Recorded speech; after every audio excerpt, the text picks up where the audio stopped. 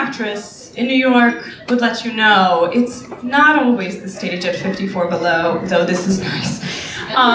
Sometimes it is the odds and end jobs that let you pay your rent. You know, I gotta pay rent. Drew, you gotta pay rent. Yeah, honey. She's got bills to pay. Yeah. And so, I didn't go to a fancy basement with opera in it like you did, but... And so, I've been a nanny for the past 6 and change years, and in that time, I have seen the good, the bad, and the worse. Not yet, Drew. Not yet. So, there was the one kid, and I won't name names, we're wishing everybody well here, let's just call him Jimmy, for argument's sake. And Jimmy spoke exclusively in the third person. And he would say such sweet things to me on a daily basis, like, oh, what would he say? He would say, oh, Jimmy wants to wrap his hands around Megan's neck. Jimmy wants to hurt Megan. Not yet, Drew. Not yet. Okay.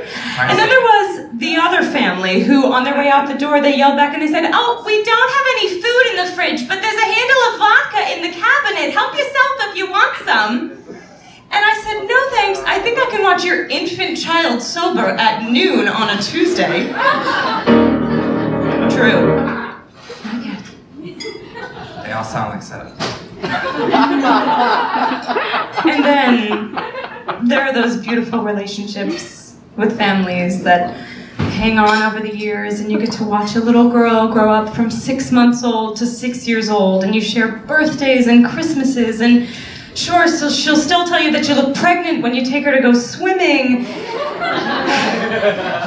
Like a little brat, but, you know, she just feels like your little brat, you know?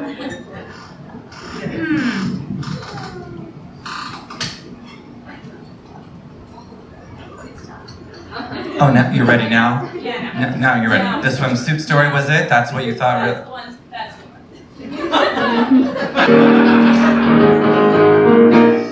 She was working at a bridal shop in Flushing, Queens, when her boyfriend picked her out in one of those crushing scenes. Where was she to go? What was she to do? She's out on her fanny. So over the bridge from Flushing to the Sheffield store, she was there to sell makeup, but the father saw more. She had style, she had flair, she was there, and so she became the nanny.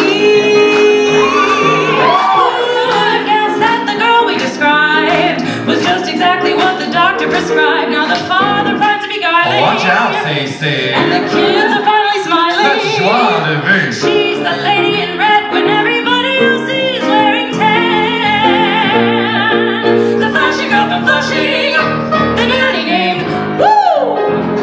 Hey, Drew.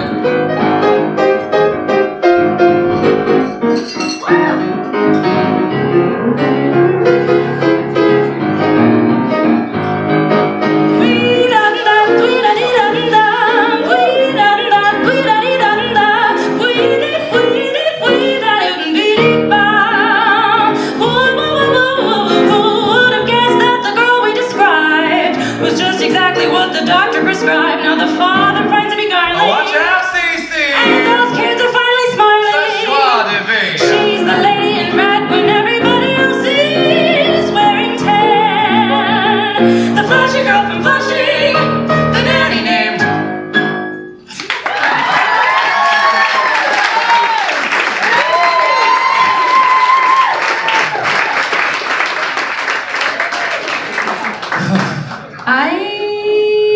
To be really honest for a second, I don't know what I would have done if you didn't laugh. I don't know what we were both very concerned. We were both very concerned about. I mean, they did laugh though. They did laugh. You hit all the punchlines. Well done. You do, but do you know what? Do you think maybe they should hear? You know, we were workshopping that one idea that we got a little scared about that one. I don't know. Do you think, could we be that silly at 54 Below? Do you think? I mean, you say, why not? Why not? Silly feels glamorous, you know, why not? All right, you want to hear our workshop version that we didn't do? Okay, here we go. A 1, a 2, a 1, and 2. Who would have guessed that the girl we described was just exactly what the doctor prescribed? Now the father finds a beguiling. Watch out, Susie. And the kids are finally smiling.